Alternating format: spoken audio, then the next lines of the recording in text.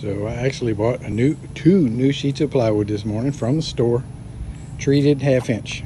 I'm going to make a box for the back bumper to put all the electrical stuff in. That would be the heater, the propane tank, and maybe the little pump. I'm not sure where the pump's going to go, and maybe some filters. And it should be room for other things, but it'll be a weatherproof box. So I bought the plywood. I didn't buy the framing lumber. I picked them up on the side of the road this morning.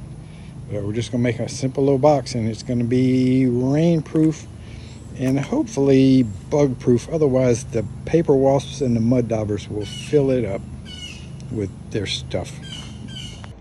I bought the materials for this, my foundry shed building, whatever you want to call it, secondhand. Somebody had taken a building apart and thinking they were going to rebuild it and end up not building it. And I bought all the sheet metal. It's super heavy duty stuff.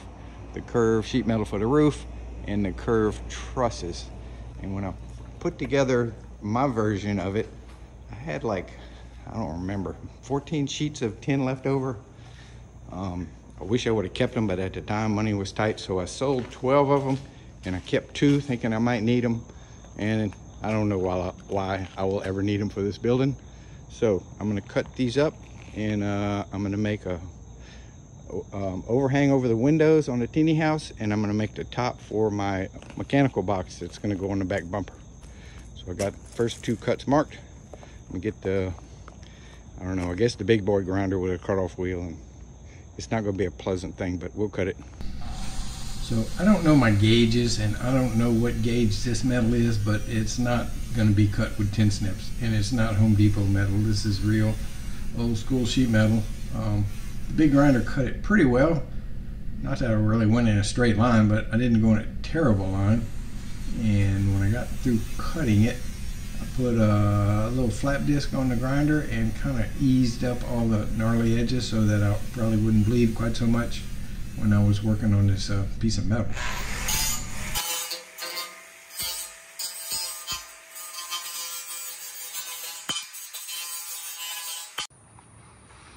So far we have a very basic plywood box, treated plywood and treated little 1.5 inch by 1.5 inch studs and treated framing on the bottom. I put my sheet metal on the top and screwed it down on the ends. And now I have a board. This was actually that wormwood that was on the bottom of the keel. I ran through the planer and cleaned it up. And I have it, I don't know if you can see it. I scribed it to match the sheet metal. So I'm gonna take it down and cut that arc and cut the bottom and get rid of all these little screw holes. And no, I don't know if I'm gonna be able to do that. But anyway, I'm gonna cut that arc, and I want it sealed. I would like to make this bug proof if I can seal it up that well. Awfully nice of somebody to buy all this treated lumber and paint it gray and throw it out at the street. Frame the whole thing with this stuff. I don't have the floor screwed down yet. This is just 2x. I ripped them in half. I'm gonna pull it up. I'm gonna put some screen, some window screen under this vent. This is a vent because it's gonna have a propane tank in here. And I'm gonna put some screen, keep the bugs out. And I have some stainless steel screen that will do just fine. It'll last forever. So I've cut a floor. It's just more 2x ripped down the middle. I put some stainless steel screen here to keep the bugs out. And I've got this expanded metal to protect the screen. So the inside is pretty well closed up. I got the curved part in the front. And I want to put siding on the ends, and I want to paint. And it's just too freaking wet. Plywood's soaking wet.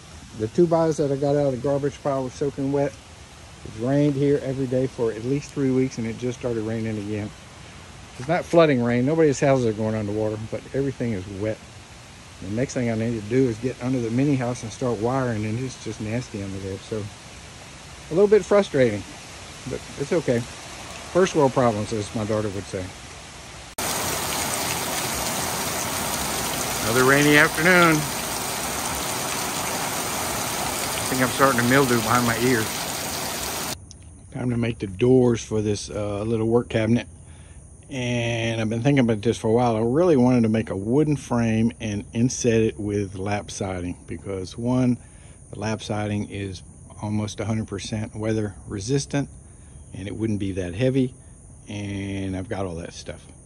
but I just couldn't figure out how to make these corner joints that would be strong enough to not sag, because wooden joints out in the weather, they don't stay together too well. So I'm gonna pull one of my sheets of white 3/8 fir plywood down and make the door skin with that, and on the back side I'm gonna put some 2x2s to give it some strength, and it won't be as cool, but it'll be more practical, I think. Okay, changed my plan. I got the 3/8 plywood, and this side I just have screwed in place with a couple of screws with the good side facing in, and I got the inside perimeter marked with a Sharpie so I can put a frame on this side without, make sure I get it in the right spot. And after that, I'm going to put siding on the outside of this plywood. So the door will be a little bit heavy, but it'll be long lasting, and I have the siding. So I got the first door with the braces on the back clamped up. I used 2 strips and laminated them together for 2 reasons. One, this is southern yellow pine and it's real twisty, so if I were to use one and it would decide to take a bow, I'd be kind of screwed. And 2, this kept my waist down. I had a bunch of low pieces that I could get these rips out of. So let this sit an hour or so, take clamps off, and I'll do the other one. So this is the first for me. All of the glue joints failed. Never had this happen before. Took the clamps off. They were on there for 2 days, and I noticed one little corner sprung. I started pulling on it, and it just fell off. Then started pulling on all of them.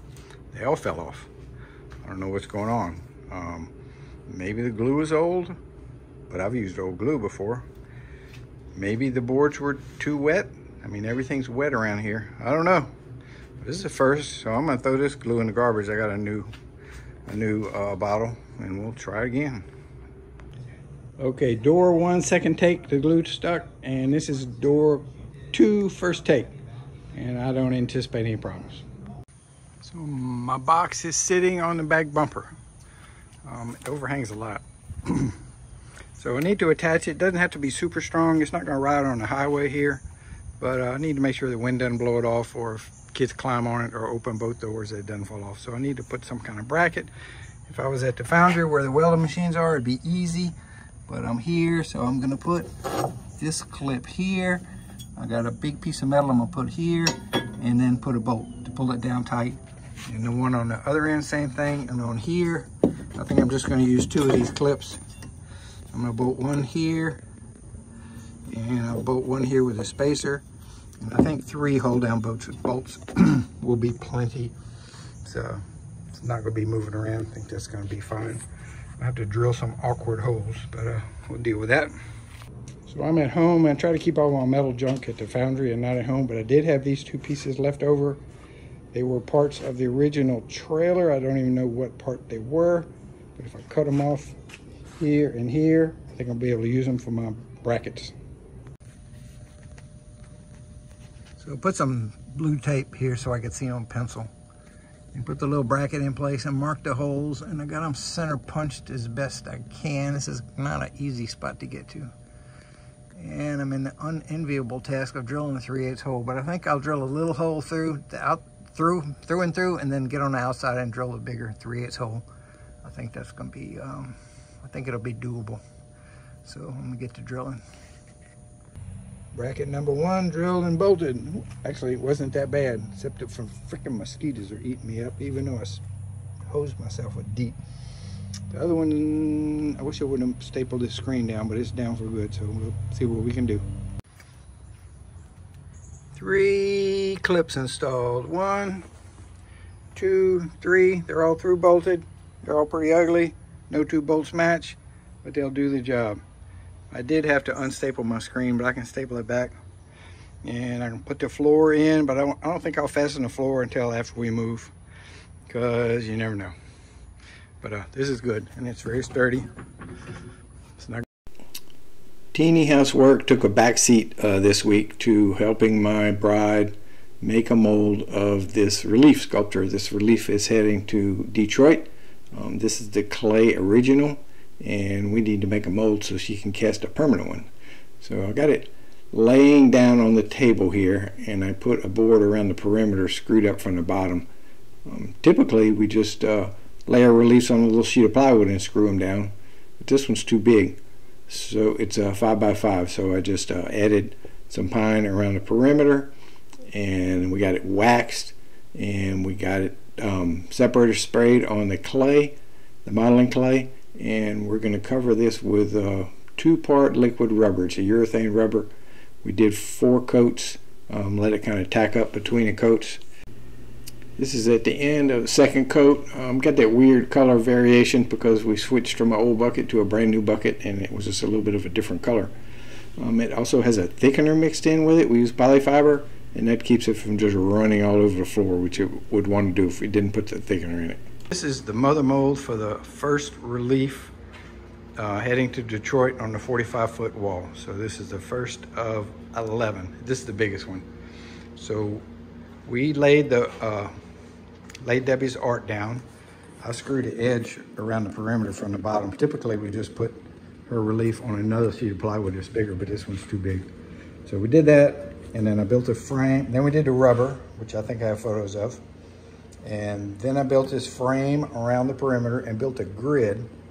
And then we laid plastic on the inside. This is a 2-part mix. Just mix it up and gets hard like real quick. Doesn't have a bad odor. It's not polyester resin. I don't know what it is.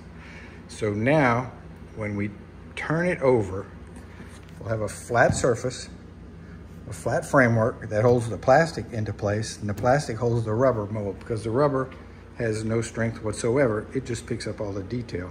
So picture a newborn baby can't hold itself together. The mother has to hold its head up. So I think that's why they call this the mother mold. This will hold the rubber. We'll turn it over. I have to make a metal frame for the inside, like a French cleat, to hang it on the wall.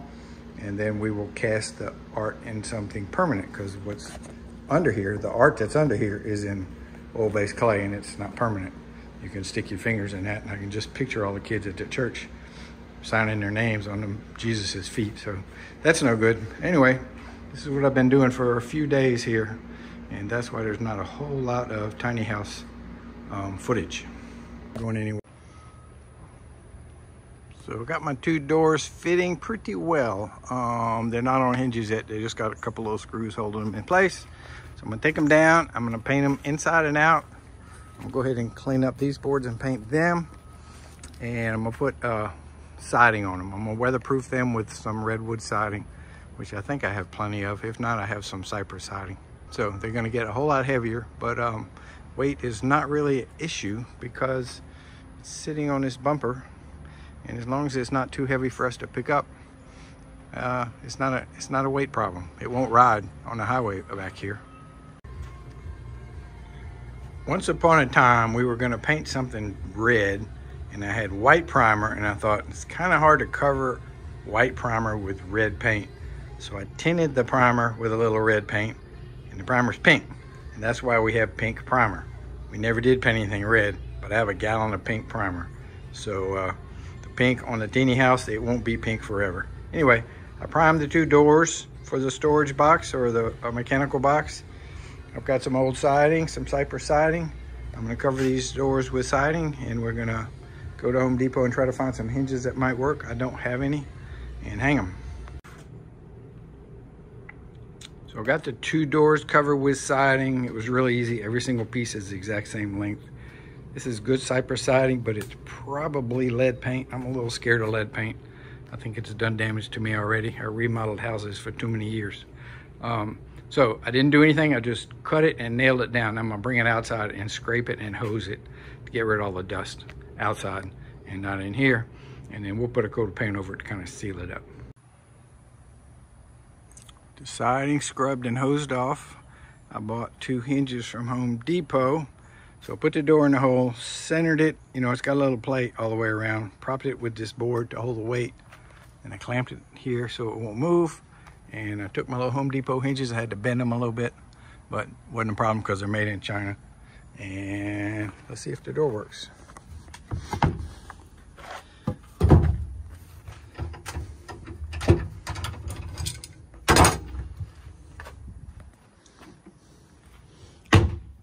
Hell yeah. Let's go do the other one. Hopefully it'll fit just as well. Okay, we have door fittage. Actually, it fit pretty good. And I'm not through with this box. I'm going to put the same siding on this end, and I'm going to put the hot water heater on this end. And I don't know how hot it gets, so I may end up putting some of that I don't know what you call it, the stuff you put under ceramic tiles, that cement board here to protect it from the heat. I'm gonna have to, I'll probably just hang it and turn it on and see how hot it's gonna get. But I'm gonna end the video here.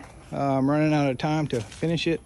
I did a lot of work for my sculptor bride this week, so it took up most of the week, but I did get this box kind of put together and hung. So thanks for watching.